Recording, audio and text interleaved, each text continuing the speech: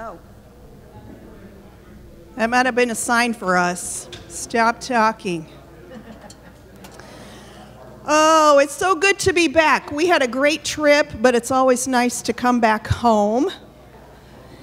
This morning, as we lift up our voices in worship and praise, we are starting with a victory chant. And so as you all stand and sing, I'm going to ask that the men join me in singing the lead, and then the women will echo. Okay? So please stand with us.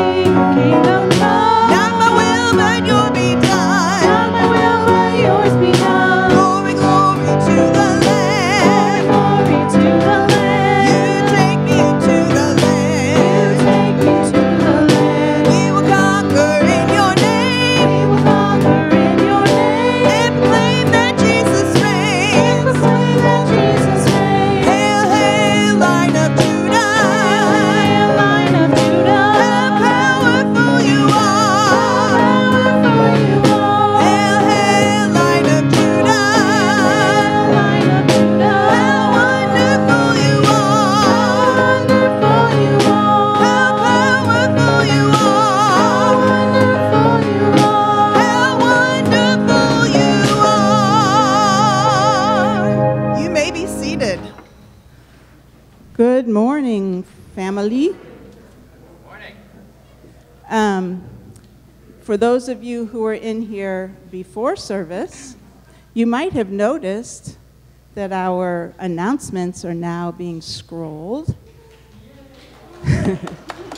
And those will also be at the end, so as a reminder of something that you think, oh, I need to put that on my calendar, it'll be there at the end as well.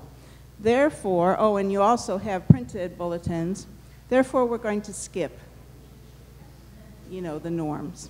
So we're just going to go right to our call to worship this morning. Romans 8, verses 31 through 39. What then shall we say in view of these things? If God is for us, who can be against us? He who did not spare his own son, but gave him up for us all, how shall we not also with him freely give us all things? Who shall bring a charge against God's elect?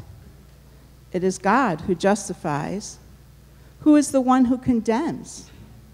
It is Messiah who died and moreover was raised and is now at the right hand of God, and who also intercedes for us. Who shall separate us from the love of the Messiah? Shall tribulation, or distress, or persecution, or famine, or nakedness, or danger, or sword? As it is written, for your sake we are being put to death all day long. We are counted as the sheep for the slaughter. But in all these things we are more than conquerors through him who loved us. For I am convinced that neither death nor life, nor angels, nor principalities, nor things present, nor things to come, nor powers, nor height, nor depth, nor any other created thing will be able to separate us from the love of God that is in Messiah, Yeshua, our Lord.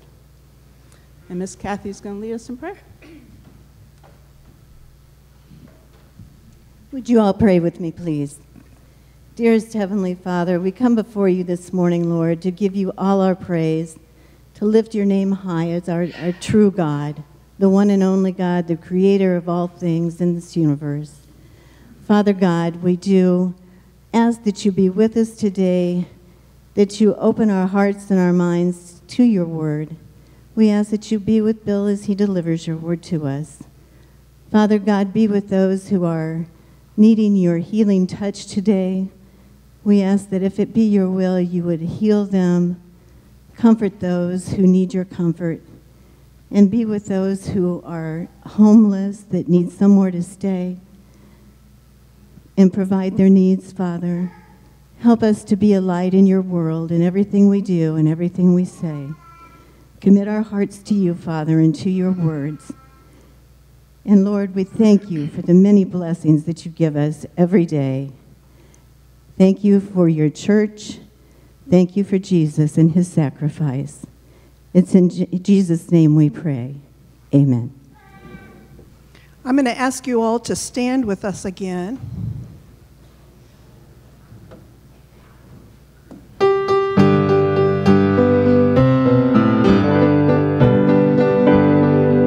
You're the Lion of Judah, the Lamb who was slain. You ascended to heaven and evermore will reign. At the end of the age, when the earth you reclaim, you will gather the nations before you, and the eyes of all men will be fixed on the Lamb who was crucified. With wisdom and mercy and justice you'll reign at your Father's side, and the angels will cry, Hail the Lamb, who was slain for the world, ruling power. And the earth will reply, You shall reign as the King of all kings and the Lord of all lords. There's a shield in our hand and a sword at our side. There's a fire in our spirit that cannot be denied. 'Cause the Father has told us for these you have died. For the nations to gather before you. And the ears of all men need to hear of the Lamb who was crucified, who descended to hell yet was raised up to reign at the Father's side. And the angels will cry, Hail the Lamb, who was slain for the world, ruling power. And the earth will reply, You shall reign as the King of all kings and the Lord of all lords. And the angels will cry, Hail the Lamb, who was slain for the world, ruling power. And the earth will reply, You shall reign as the King of all kings and the Lord of all lords.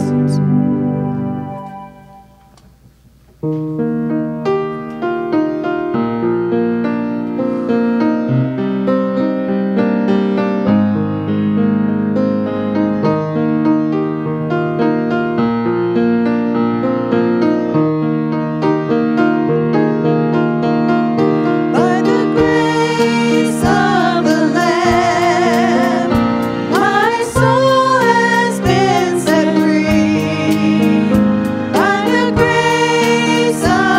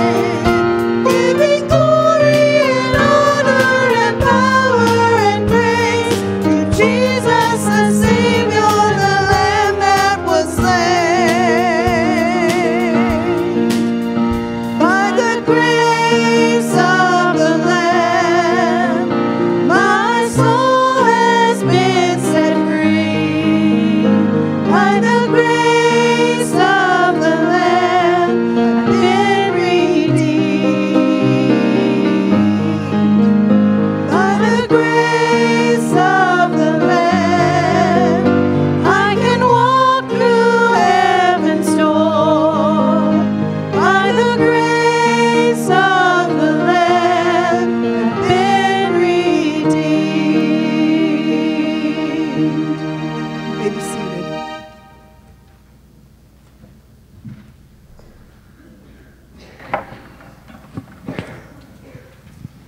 Well, good morning. Have you been redeemed by the grace of the Lamb? That's just amazing words that were put to music. So many times we talk about our walks with the Lord, but when was the last time that you actually sat down and ate a meal with Him? You know, as we come to this time, we will be preparing to have this meal. The Apostle Paul says in 1 Corinthians 10 that when we partake of the bread and of the cup, we fellowship with our Savior. We participate in this fellowship. So when we come to this table, Jesus is here.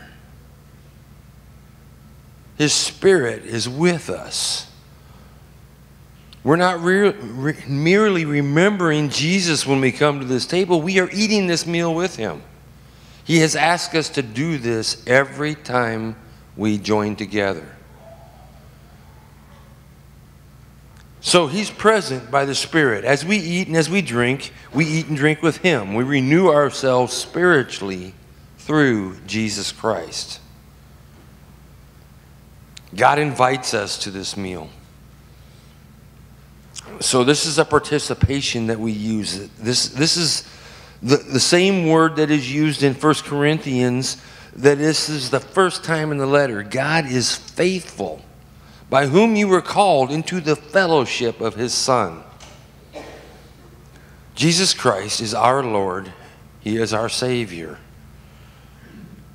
We are to be in intimacy with Christ when we come here. We need to examine ourselves when we come here.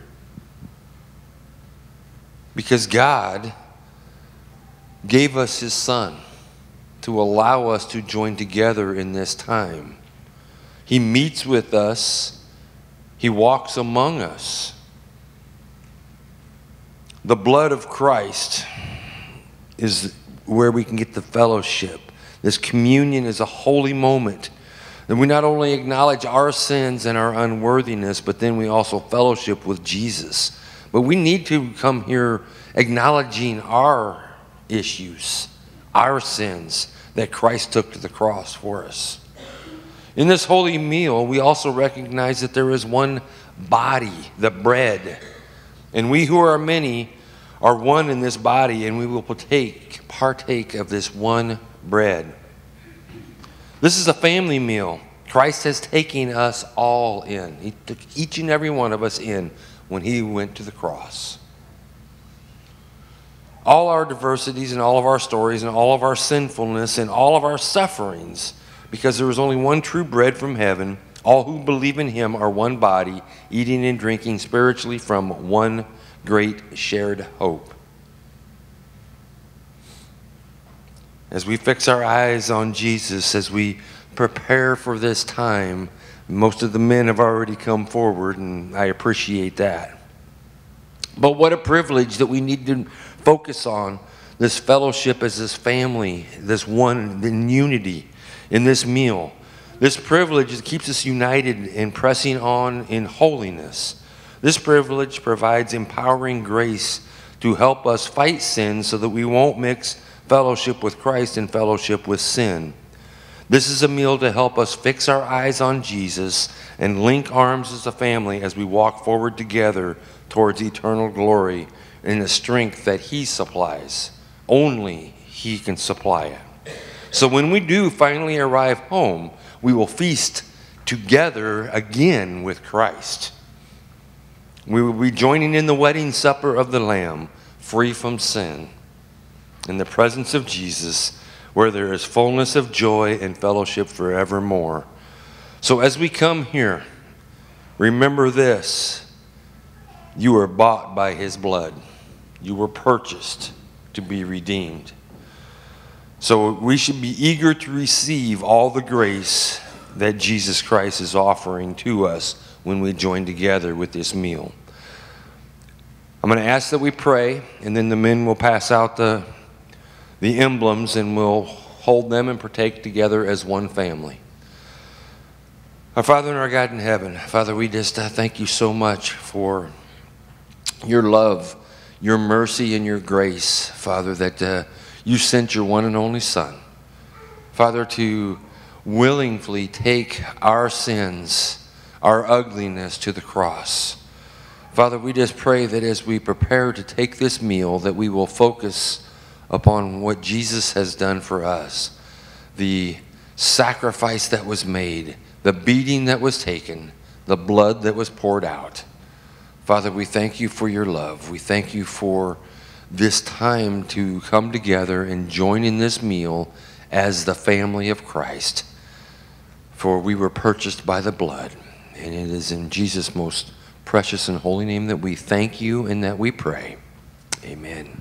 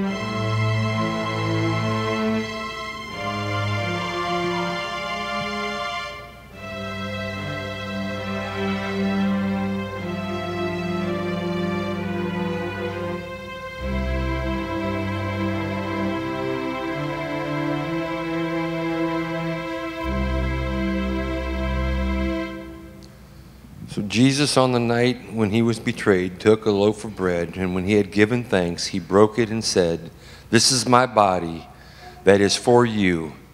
Do this in remembrance of me."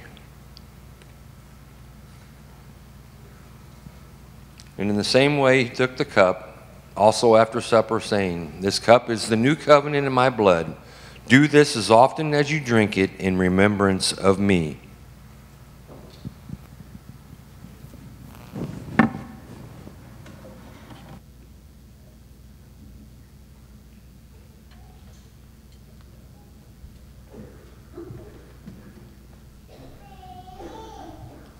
Kids City, you are dismissed.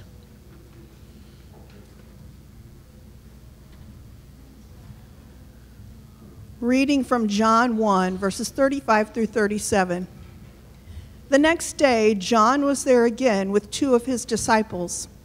When he saw Jesus passing by, he said, "Look, the Lamb of God." And when the 2 disciples heard him say this, they followed Jesus.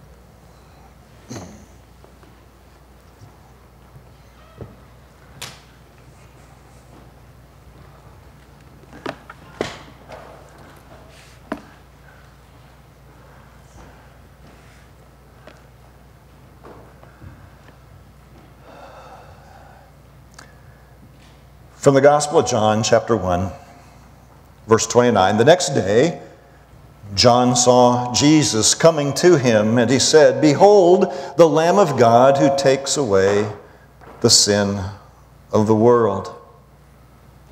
Dropping down to verse 35, again the next day, John was standing with 2 of his disciples, and he looked at Jesus as he walked, and he said, "Behold, the Lamb of God." And the 2 disciples heard him speak, and they followed Jesus. The Lamb of God, who takes away the sin of the world. These brief statements by John the Baptist summarize mankind's desperate need and God's gracious answer.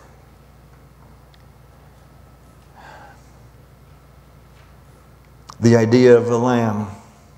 Rooted in Old Testament imagery and practice, there was the Passover lamb from the time of the Exodus when the 10 plagues had befallen, the 10th plague being the death of the firstborn. And God had the Hebrew people slaughter a lamb, each household, and paint the doorposts with the blood. And the angel of death would pass over, not bringing death, and they were delivered. In the land of Israel, the sacrifices, the daily sacrifices, 2 lambs a day, one in the morning, one in the evening. The Day of Atonement still appears in our calendars, Yom Kippur. When a bull was offered for the sins of the high priest so that he could then stand before God and offer a sacrifice for the sins of the people. And he had 2 lambs or 2 goats. And one would be slaughtered on the altar, and the other he would put his hands upon it, transferring symbolically the sins of the people to this poor animal who was then led off into the wilderness, where it would probably be devoured by wild animals. You probably know this, but just as a side note, this is in the book of Leviticus. What was that second goat called? That was the scapegoat. We still use that phrase today, don't we?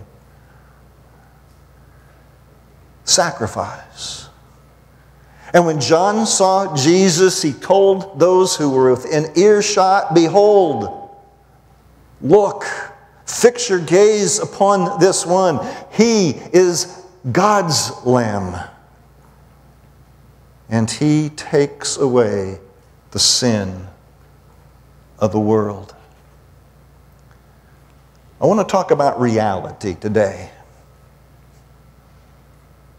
A lot of people in our culture dismiss truth, dismiss reality, create their own illusion.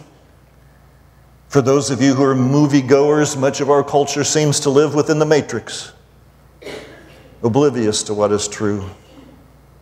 So 3 things I want to set before you this morning. The first one is this: we need to get real. Has anyone ever told you that when you were being a little bit of a dullard, a little dense, a little obtuse? Any other words I can throw in there for that one? Get real, and by this I simply mean this: be honest about your sin. Be honest about your sin.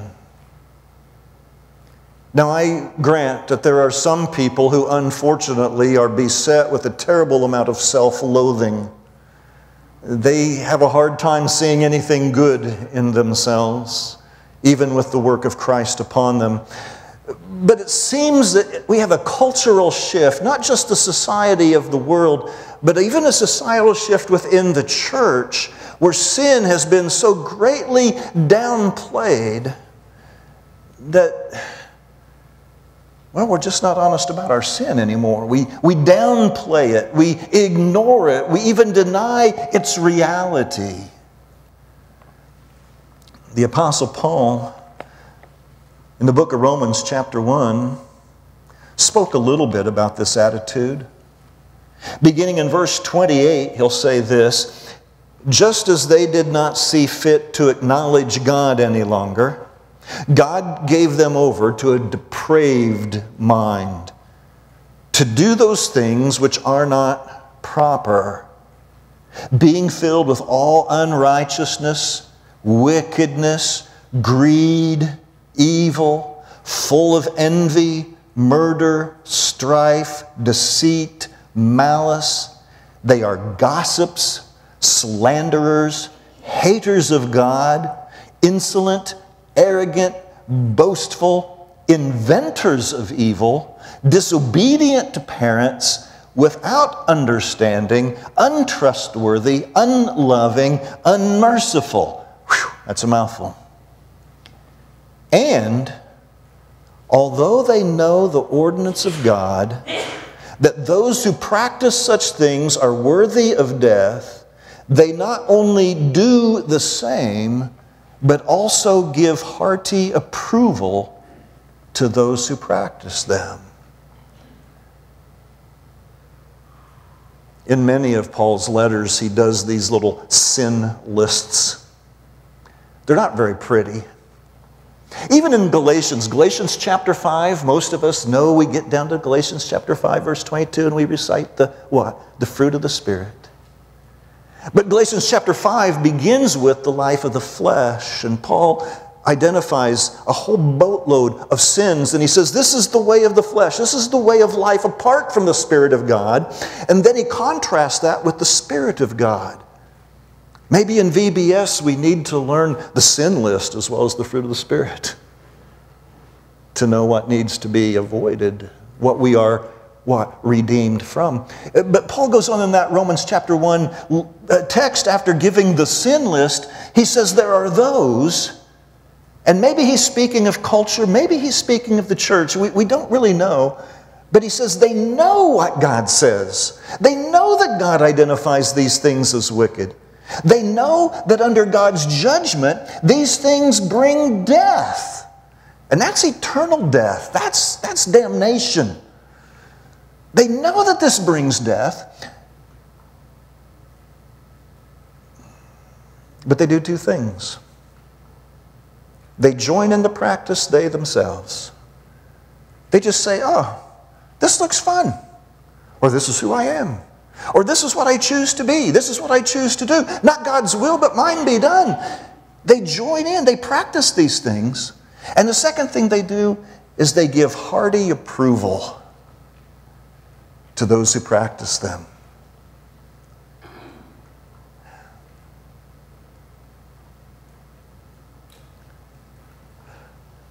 I think we in the church have for so long had people point fingers at us and call us judgmental that we've ceased to speak truth. We're so afraid for our own egos, I guess, or our own reputations, that we maybe adopt the things which lead to death in our own lives. And maybe we give hearty approval to those who practice them. All I'm saying is this: we need to get real. We need to be honest about our sin. It's sometimes easy for us to point our fingers at the world and say, look at all those people. Look at the fornicators. Look at the adulterers. Look at the LBGP. I can't do them all out there. All the alphabet soup people. Look at the liars and look at the politicians. And on and on and on we go. How about we look at ourselves? How about I take a time and look in a spiritual mirror? How about I pray that Old Testament prayer that says, examine me, O God, and see if there's any wicked way in me, so that I might be brought to repentance. Now here's the reality. You guys know the text. It's in the book of Romans, and Paul says, for we have all sinned and fallen short of the glory of God. If any of you sit there and you think, wait a minute, I'm a good person, let me give you the true reality. No, you're not. Just offended most of you, didn't I?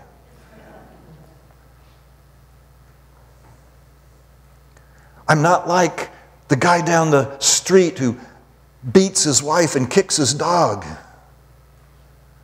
I'm not like the businessman who swindled people out of millions of dollars. I'm not like the woman who abandoned her children. I'm not like... Wait a minute. What are we not doing in this moment? We're being honest about my sins. Our own sins. Your sins, not the neighbor. And when we begin to realize that all sin and fall short of the glory of God, do you realize it only takes one? You've lived 80 years, and oh goodness, when you were 8 years old, you went into Starkey's Market and you walked out with that Mounds bar. That's personal confession, by the way. Mom sent me back to pay for it. So I guess that's retro repentance, or I don't know. But I never did anything else wrong, which that would be a lie, so I'm not going to tell you I've never done anything else wrong. But that one causes me what? To fall short of the glory of God and to come under his judgment. And there's nothing I can do to remedy that. Nothing. I need, you need, we need a sacrificial lamb. We need